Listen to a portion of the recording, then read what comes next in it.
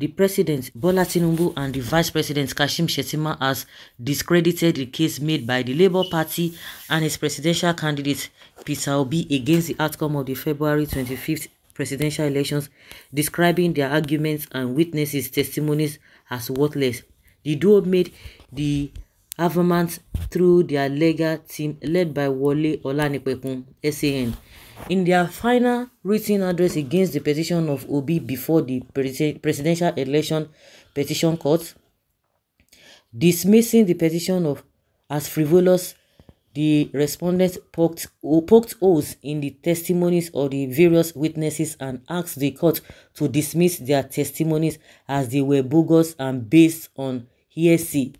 Recall that on March 1st, INEC chairman Professor Mahmood Yakubu announced Tinubu as the winner of the February 25 elections with 8.7 million, while Atiku 6.9 million and Obi 6.1 million votes respectively. On March 20, Obi and Labour Party filed a petition before the court seeking the nullification of the elections on grounds of non-qualification of the president's non-compliance with the Electoral Act, among others.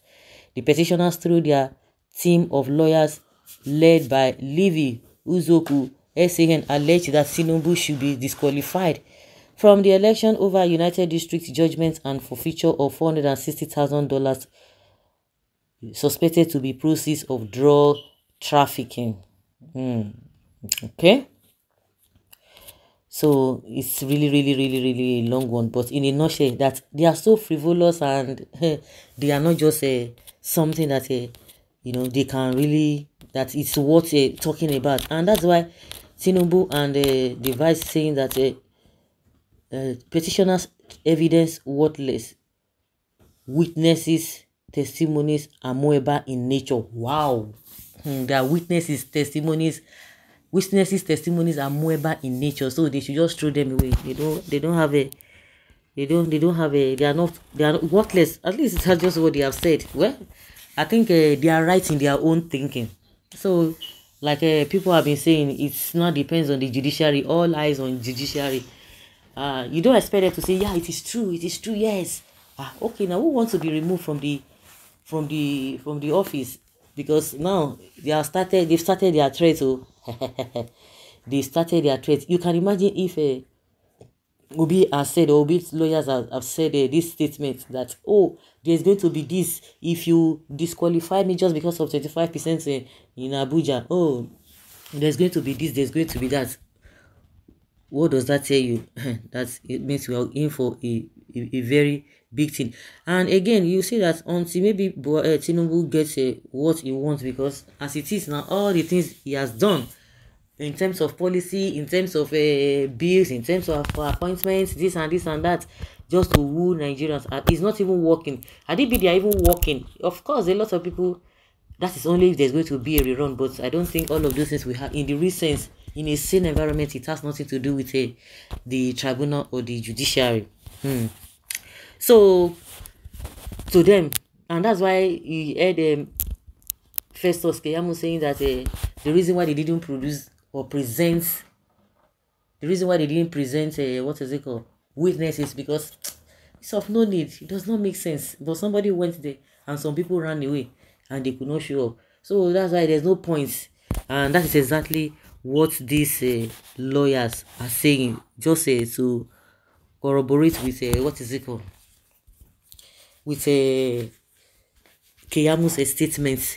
It is only in Nigeria everybody will be interpreting the constitution in different way that suits him or her. Constitution is clear. This submission in itself is defective and a poor representation of the prayer and evidence provided by the petitioners.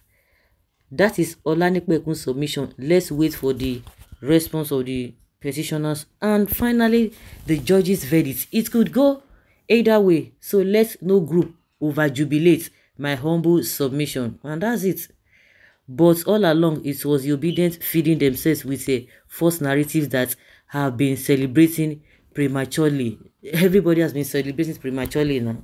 Everybody, you don't expect it. Just like what do they call the politicians? They are always optimistic. They are never negative in their thinking. Even within, maybe at the back end, they might not even be getting it right, but they will come out and say, forget it, nothing will happen.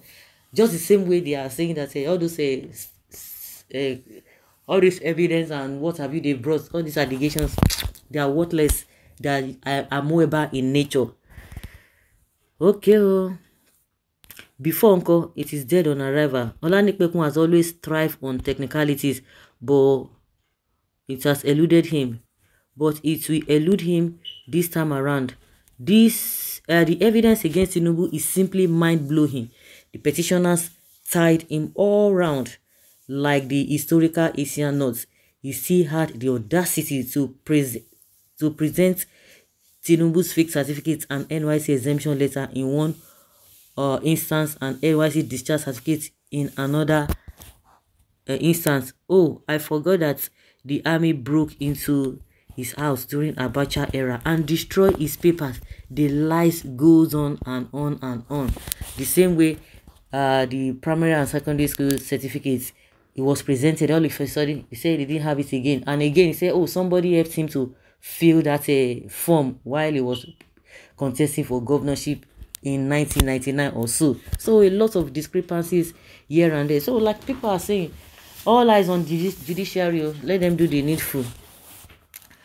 All eyes on judiciary. Well, some people have said that this is the opinion of the lawyer, so it is understandable. So guys, let's say your opinion and have your take on this.